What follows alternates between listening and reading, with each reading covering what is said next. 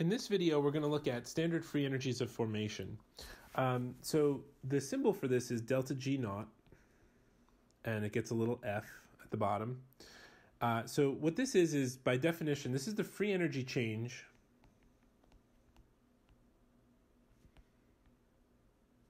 that occurs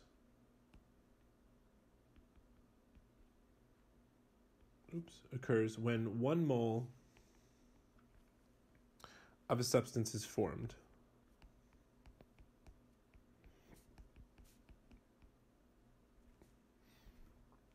And this is, again, has a couple of caveats. So this has to be at 25 degrees Celsius, 1 atmosphere of pressure, 1 molar concentrations, et cetera, et cetera, et cetera. So this has to have all of the usual requirements for standard conditions. And there's one other thing. It has to be formed from the elements in the reference form.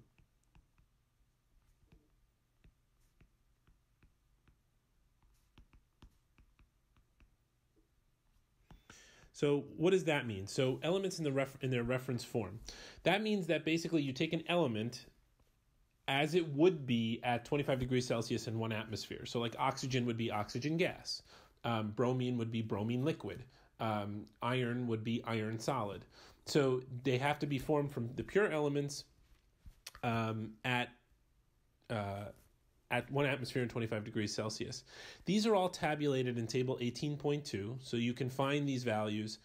And you'll notice that the delta G naught F for pure elements is equal to 0.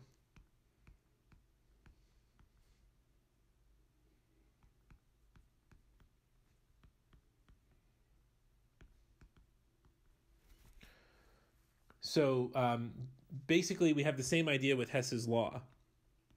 If we're starting from the pure elements in their reference form, and we have a change which is at 0, and we have a change in delta G, then this is the compound that we're making, and we're looking for the delta G of formation. That change in delta G is going to be the delta G of formation for that product, meaning that's going to tell us where it is from 0. Just like with delta H, we drew that same exact graph for delta H back when we did chapter 6. And just like with delta H, we can say that delta G of a reaction is going to equal the sum of the number of moles times the delta G of formation of the products minus the sum of the number of moles times the delta G of formation for the reactants. So now we have two equations. So this is one equation that we can use, and we're going to look at an example problem in just a second of this equation. So we can go up and look in the table 18.2 for these values. So we get these values from table 18.2. And we can calculate the delta G for the reaction. The other way that we can calculate the delta G for the reaction is to figure out delta H and delta S and for the reaction using the values in tables, and get it from delta H minus T delta S. So we have two options now for getting delta G of reaction. You should keep track of this because these can be very, very helpful when you start to get more complex problems down the road. You may need to use these delta Gs to do something like figure out an equilibrium constant. So keep in mind these two equations. Delta G is equal to the sum of the Gibbs free energy of the products minus the sum of the Gibbs free energy of the reactants, and that delta G is equal to delta H minus T delta S. So now let's look at that problem. So in this lecture problem, we're going to use the equation that we just derived to do some calculations to get delta G. So this one says the delta G for the following reaction, calculate the delta G for the following reaction at 25 degrees Celsius. Determine if the reactions are spontaneous, non-spontaneous, or if they will form an equilibrium mixture. Use table 18.2 for the values of delta G.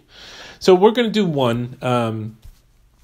The other one I think you guys can try at home. So we'll do the first one A, and then you guys can try B at home. And obviously we don't have table 18.2 in front of us immediately. So what I'm going to do is I'm going to go and reference those values for you, and then we'll start to just plug them into the equation. So if you look up the value for ethanol, for liquid ethanol, you get minus 174.9 kilojoules per mole. And again, these values that I'm reporting here are the delta G of formation from table 18.2. So that's where I'm getting those from. Oxygen, we don't have to look up. We know that that's going to be 0 kilojoules per mole. Remember that the delta G for an element in its reference state is 0. So we don't have to look that up. Same thing as with delta H. And then for carbon dioxide, we looked that up. That's minus 394.4 kilojoules per mole. And water is minus 228.6 kilojoules per mole.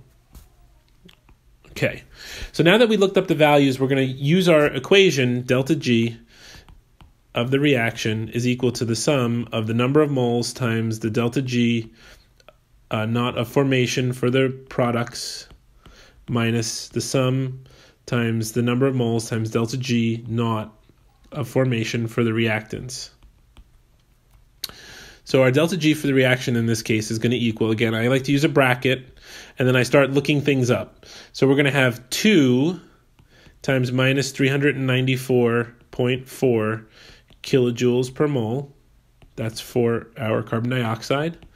Times plus 3 times minus 228.6 kilojoules per mole. That's for our water. Close bracket, and then we're going to subtract. And I'm going to just carry this down to the next line here so that we have a little bit more space. Actually, I don't even need it because we only have one number. So, and then we're going to just subtract the minus 174.9 kilojoules per mole, which is for the ethanol. And we're going to get our delta G of reaction. So our delta G naught of reaction is going to equal minus 1299.7 kilojoules per mole. So in this case, the final answer is that this is going to be spontaneous. It's going to be very spontaneous because we have the negative there at the beginning. So this is going to lead to a equilibrium mixture that's going to be almost entirely products, meaning we wouldn't even think of this as an equilibrium because this thing is going to be almost 100%. It'll be 99.99999% products. So this shows that this video plus the last video shows you two ways of getting delta G of a reaction. One is from the delta H minus T delta S, and this one is from the Gibbs free energies